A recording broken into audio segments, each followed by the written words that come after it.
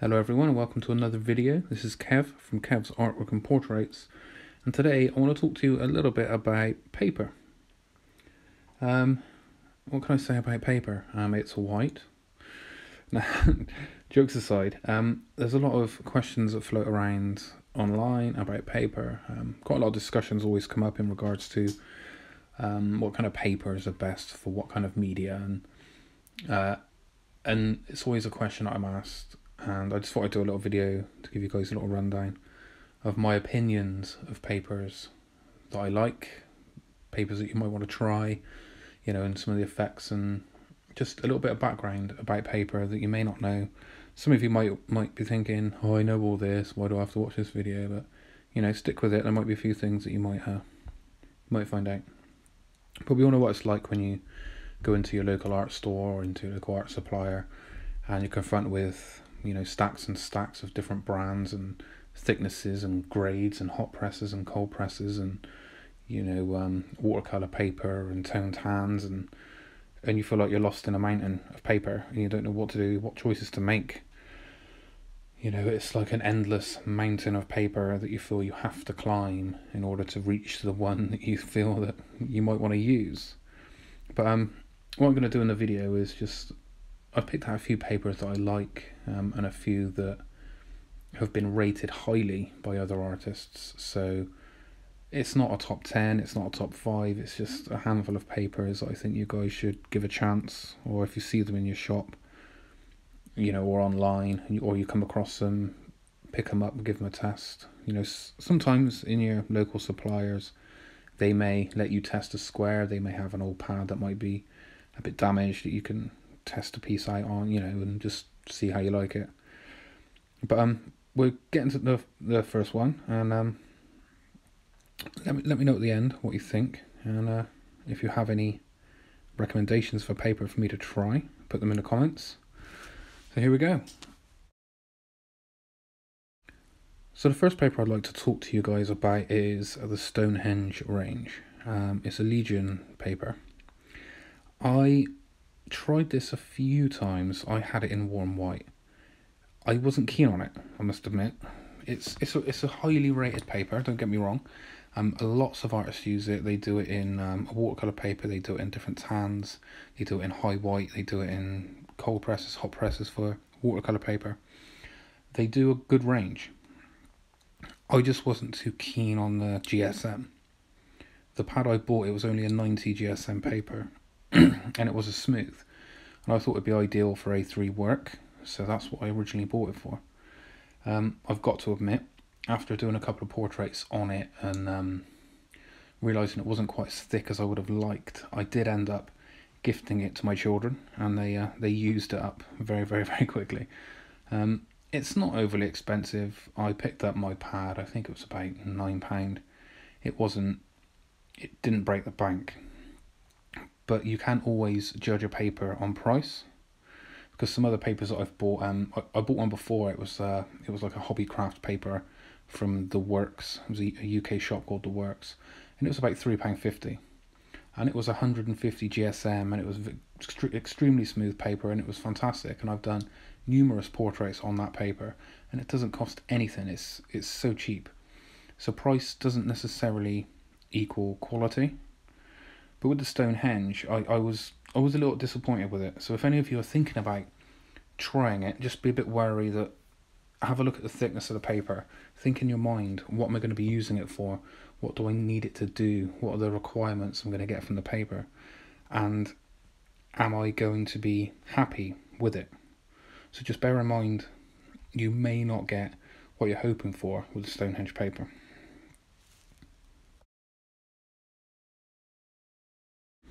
Up next, we have the Rolls-Royce, the Mercedes, the Ferrari of papers.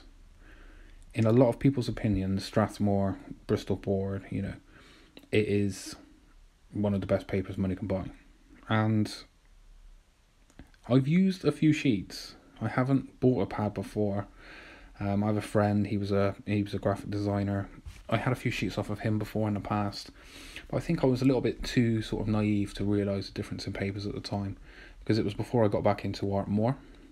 But they do it in a few different ranges. They do it in tone tans, like the Stonehenge. They do it in hot presses. They do watercolors. They do a good range. They do a fantastic range of paper.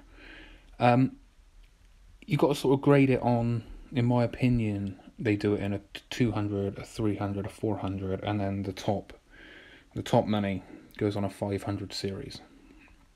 And I personally think the difference between the 200s to the 500s, being in the shop and flicking through them and feeling them, there is a drastic difference the higher you go in the series. And I don't know whether they've done it on purpose. So if you were if you were at school, say, and you were doing your GCSEs, or you're doing your A levels, or you're doing some kind of exams at school, and you were an artist, and your parents, say, bought you the 200 series, that might be perfect for the kind of art that you're doing and for the skill level that you are. But once you leave and you practice and you start moving up in the levels, and you start improving and your ability starts changing, you may feel that you want to go up and sort of spend that little bit extra and try and see if the paper makes a difference. More often than not, it does. Quite a lot of people don't realise that paper choices is such a difference when it comes to your work. I'm going to be doing a video next week in regards to high quality paper versus your cheap standard copy paper that you put in your printer at home. So I'm going to be doing identical drawings on both. I'm going to be doing a drawing on a Canson 200 GSM. I'm going to be doing a drawing on some very flimsy copy paper, and I'm going to see the differences, and I'm going to explain the problems that I've encountered. But definitely Strathmore Bristol board, I mean, they're making a lot of money, let's put it that way. So they're either ripping people off and providing not a great paper, or their paper is fantastic. Like I said, I haven't actually used much of it before. So I would love in the comments some artists to tell me their experiences with Strathmore, and is it worth the money? Because some people say, oh, it's absolutely worth the money. Yeah, you definitely have to buy it. And then some people, yeah, not so much. Like I said, it's personal opinion. Let me know. Right, up next we have the Worcestershire A2 High White. I absolutely love this paper. This is one of my favourite papers. I use 3 different ones. I use the Hobbycraft one, like I said just now. I use a Canson, and I use the Worcestershire. They do it in A5, A4, A3, A2, A1, and they also do A0 on a roll. I haven't tried the A0 yet, and that's a little bit big for my table currently. I'd have to wall mount it if I was going to do it, but then I'd have to obviously purchase a board and then wall mount the board and tape the, and it's just, I haven't got the room currently. What I like about this paper is its smoothness. A lot of people say, oh yeah, this paper is incredibly smooth. It's smooth, but it's also, it takes pencil really, really well. It builds up layers really, really well. It takes darks really, really well. The tooth of the paper, even though it takes a lot of graphite, it doesn't burnish very quickly at all. Fine pencil work on this paper is fantastic. I had the A2 pad and I did an A3 drawing on it, and I cut it to size. Quite often I do smaller drawings on the bigger paper and actually cut them to size. It keeps the edges crisper, it keeps them sharp. But I did a portrait of a Jack Russell for a gentleman, and I used the Worcestershire High White, and this is the kind of results I got with it. I did this drawing predominantly with my supermarket bought HB pencils. The darks, I used Prismacolor, I used Polychromos, I used an 8B, I used a 4B. This was before I had my mechanical pencil. So I basically achieved quite a lot of these details on the paper just using a standard pencil. So it was quite an achievement for me. But as you can see, some of the details that I got on this paper were fantastic, and the darks were really dark in places. So it's a great overall paper. I know everyone gives their recommendations for the stuff that they really, really love, but I would absolutely, definitely recommend giving this paper a try. It's sort of an all-rounder for me. It works great with colour pencil, it works great with I've even drawn charcoal on it as well, so it is a good all-round paper, and I can't recommend it enough. And for the final recommendation for papers, I would go with the Canson. Like I said just now, I use it a lot. It's one of my favourite papers. They do it in all your standard sizes, A5 up to A1. The good thing I like about this paper is it's more like a card, like a cardboard. It doesn't feel like a paper at all. It's very, very thick, it's very, very durable, and it's incredibly smooth. It works with, kind of like the Worcestershire, it works with charcoal, colour pencil, it works with graphite. It's another great all-rounder. But the reason why I have this one as well as the Worcestershire is simply on thickness. Even though it's a 200 GSM, same as the other paper that I use, it feels thicker. I don't know why, it just feels a higher quality paper.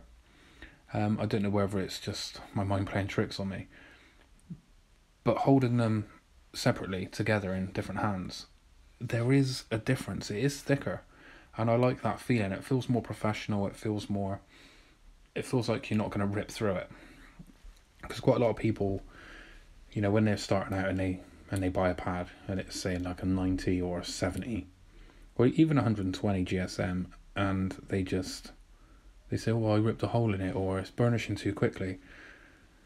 You know, it feels a very professional paper. I did a drawing called Last Blood. It's up on the screen now. I used the Canson paper for this drawing. It was an A3, but I did it on an A1. So I did have a lot of paper wastage, but like I said before, I did that so I can have the sharper edges after cutting, because I like to cut my work at the end.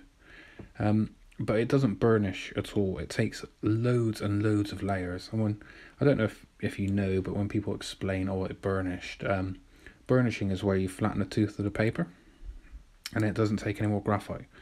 If you zoom in and you look at a piece of paper, it will kind of look like this. That is under 100 times magnified. That is a standard piece of paper.